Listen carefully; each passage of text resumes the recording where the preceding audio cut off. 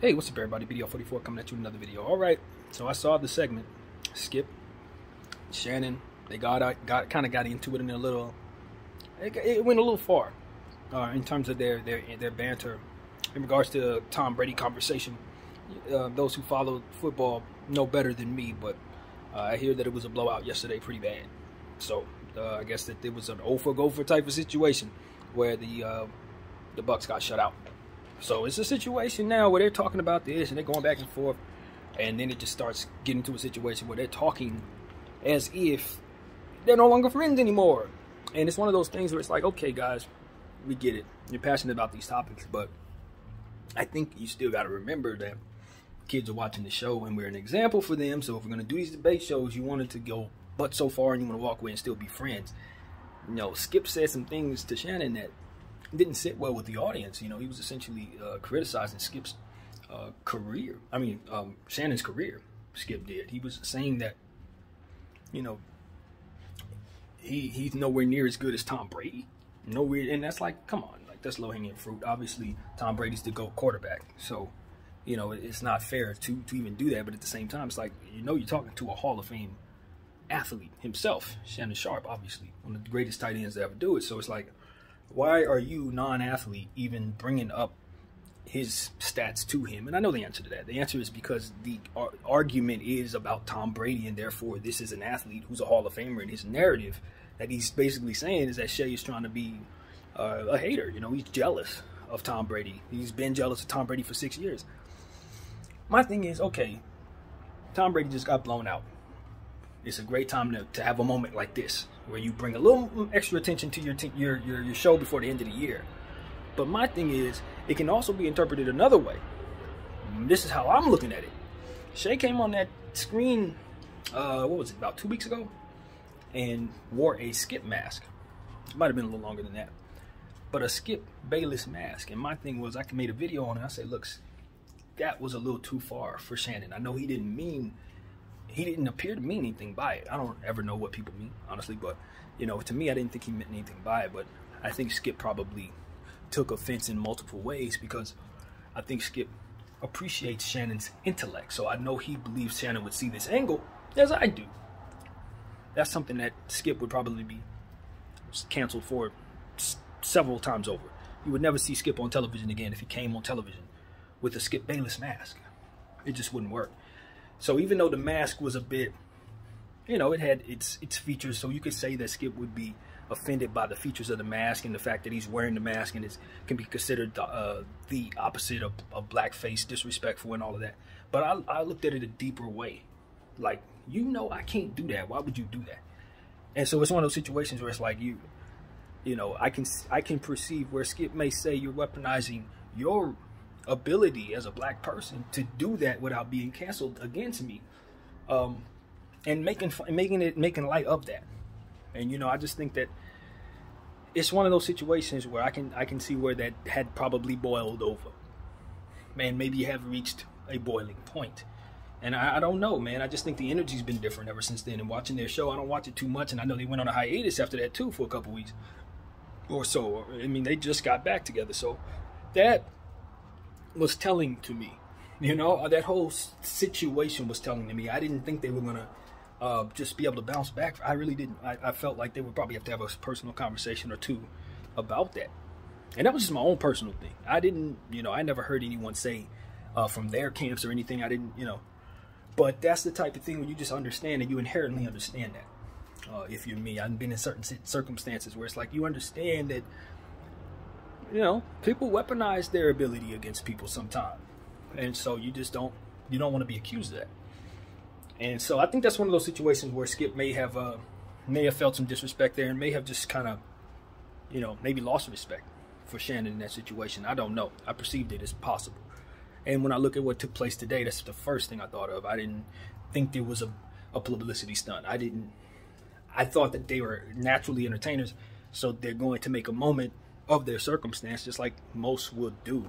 But I didn't think that was fake. I didn't think they were just talking about Tom Brady either, you know, because he took a personal shot at the man to say, you're not as good as Tom Brady. You don't have to do that. You know, it's not necessary to do that. And You know, to say he's jealous and to apply a narrative to your co-host. I mean, it seems there's a lot of different ways to take that, and I don't know how these TV shows are put together behind the scenes. So it's hard for me. If I did have a better understanding of how they do these things, then I would better be able to provide you an opinion that makes sense. But from where I'm sitting, that was a good moment to bring attention to the show, and maybe one that Skip might want to apply an apology to Shannon after tomorrow in regards to, because that's the sentiment. People are not happy about this, and they didn't like how Skip. I don't think they understood all the angles. And they, you know, a lot of people are looking at it at face value, and it's like you're being very disrespectful to a Hall of Fame guy and saying he's not as good as the GOAT. Like, obviously, if he's the GOAT, no one's better than him. So it's one of those situations where people are looking at him saying, yo, Skip, you don't have a right to do that. You didn't even play ball. Like, you wish you could play ball like these dudes. You talk this sport. Why do you think that you can even do that? And so I think that's how most people are taking it. I really do. And they're demanding an apology. So I think it'll come. I think it'll come. I think Shannon will accept it. I think the very next segment, you can see that their tone had changed. I think they understood the sentiment, like, even if we're having problems, we can't come off that way because people love us and they're going to be mad at us for disrespecting each other. And I think that's what they understand. So it's like, yo, get that right. Hey, don't miss that part. But, you know, I think Shannon wants to do his own thing. As soon as I saw him come out with the Shay's, you know, YouTube program where he does Uncle Shay's, you know, sit down with everybody, I knew it was like, okay, he's trying to do other things. Maybe he still wants to do his big job, but he wants to get in this space and kind of have his own voice. And so I think that might be closer than we think. I don't know. I don't know their contract situations are set up or whatever, but if they're starting to have conflicts, and I've been sensing energy, you know, I don't know. I don't know where it goes from here, but I'll tell you guys the truth. This is just my own personal thing. I don't really like the bullying. You know, and when I say bullying, I mean the Westbrook thing. I'm sure there are others, and I don't watch enough of their segments to know who else they do that to, and I'm sure over the years there's been many. That's just what comes to mind right now. But, like, yeah, I'm not a fan of the let's apply a narrative just for the sake of narratives. If something's going on, let us know. Cool, whatever. If it's juicy, oh wow, we'll be entertained. But to just apply lies to people and apply, like, just making fun of people, my thing was, it really affected Russell's play. Like, as a Laker fan, you know, I don't mind if it's somebody who can take it. You know what I mean? But once it becomes a situation where a guy says, nah, this isn't respectful, a guy's wife come out and said, nah, this isn't respectful, and you go from there and say, you know, you don't care, and you're going to call him Westbrook anyway, and all of that energy, I just felt like, I'm a firm believer in if you engage in the wrong energy, you're asking for what you're doing to fall apart. That's what I truly believe in. And like, it's one thing to be funny, it's nothing, but every day make fun of this man, and then you proceed to see him really have it out on the court every day, and then you still apply, yeah, and he's just twigging out, and I'm like, okay, this is a good person. We all agree that this is a good guy, Russell Westbrook, that you're doing this to. So it's like, I could see if he was a jerk, you know what I mean? I could see if his personality, you know, whatever, but, and he has had moments with the media, so I know there's some people who don't like him like that, but from what I understand, most of the people have good things to say about Russell from outside to inside and everywhere around, so it's like, he's going through it, he's having a hard time, and you guys are making it worse. And you keep applying it, he's asked you to stop, you keep going, and it gets to a point where it's like, all right, you're asking for it. And so now I'm seeing what's happening now, and I'm just wondering if, I don't know, like, I don't know. It just makes me wonder. If you start doing certain things the wrong way, certain things start falling apart. And when you start doing things the right way, it starts coming together. That's just what I've seen in my own walk with life, and I see it applied in other people's lives as well. And when they mess up, they get beat up, and then they dust themselves off, and they usually pick themselves up if it doesn't kill them. So that's every single walk of life, no matter what it is that you're doing. If you're engaging in the wrong energy, it's going to give you the wrong results. So I just felt like they should have apologized to Westbrook. That's the apology that I've been waiting for. To Mrs. Westbrook, to the kids. Because at the end of the day, this is an athlete. If he's going to miss shots, cool. If he doesn't mind being talked about, cool. If he's about bringing awareness to his brand by all means necessary, and you can make fun of me every day to do so. There are athletes who do that. Cool. That's not what he was on. He was struggling with the energy. He was struggling with it. It became encouraging people to make fun of him for his mistakes rather than encouraging people to root for him if he gets it right. It's like, no, we're rallying up others into sin. Skip, the Christian guy, and I know he doesn't see that angle. No, he don't. But he's firmly Christian. He believes in the Christian. Like, he's heavy on that. But it's like, brother, you got to understand when you're engaging in the wrong energy. And you believe, if you really believe in Christ, you know he's gonna confront you about it. So, you know, we've been talking about a lot of this stuff on this channel. That's why I blended into these topics, because I don't know how not to. I literally don't know how not to in the world and times we're in. If you're gonna call yourself Christian, in these times, you probably should behave like Christ would want you to behave. Otherwise, you should probably just back off of the whole thing altogether. I just really firmly believe that, especially if you're as devout as he believes himself to be. So that whole Westbrook thing, yeah, he ain't doing it right. I can tell you that. That's not right, man. Not for ratings, not for anything. You don't. When a guy's struggling with it, that's when you back off. That's when it becomes bullying, and that's when you're deserving at that point. So when it all falls apart, that's what I think about. When it becomes a situation where guys can't seem to keep their energy together because they can't seem to find ways to respect one another, it starts there. Definitely starts there. So that's what I wanted to say, man. That's what's on my heart, man. I'm a fan of those guys. Obviously, I don't want their what they're doing to end, but I would like it to evolve.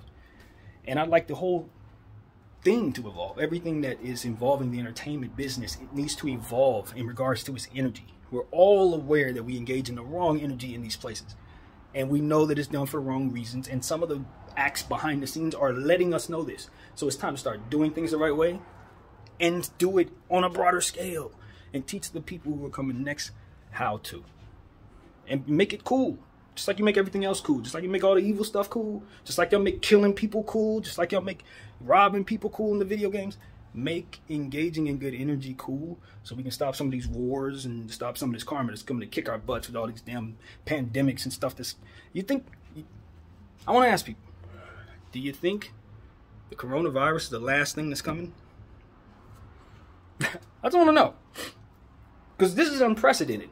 We ain't seen nothing like this in a long time, like plagues like this. Don't hit us modern times like this. We thought we had overcome that type of stuff, but here comes this thing, and it just knocked us all into our households for like a whole 6 months.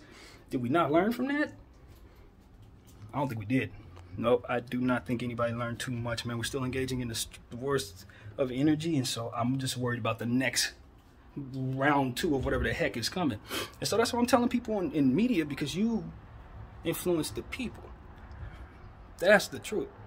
You influence them. You're leading them towards sin or towards goodness, toward this or that. And so if I'm to believe that karma comes to all of us, and you're the one influencing all of us, then we need to figure out how we can influence one another to engage in better energy in general. Openly.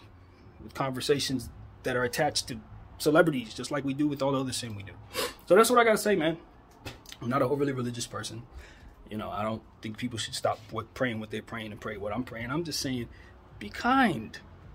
Apply what you can to people who can handle it. If he can handle it, cool. Let's troll all day. But if a guy can't handle it, and it's turned him into a worse version of himself, and it's having reverberating effects on how his people are feeling as well around him, his kids are being teased at school or whatever around this, it's like, whoa, let's not let our hypocrisy go to a place where we can't see it at all. We sit up here and say we don't agree with bullying. We sit up here and we say we're Christian, and then we engage in bullying tactics. No, friend, no. Let's not be confused here. We're bullying people. So let's stand up and say we're bullies, and we appreciate bullying anywhere we see it. That's what you have to engage in when you do that, because otherwise you're a hypocrite. Hold no credibility. BDL 44. Thank you all for watching. Out.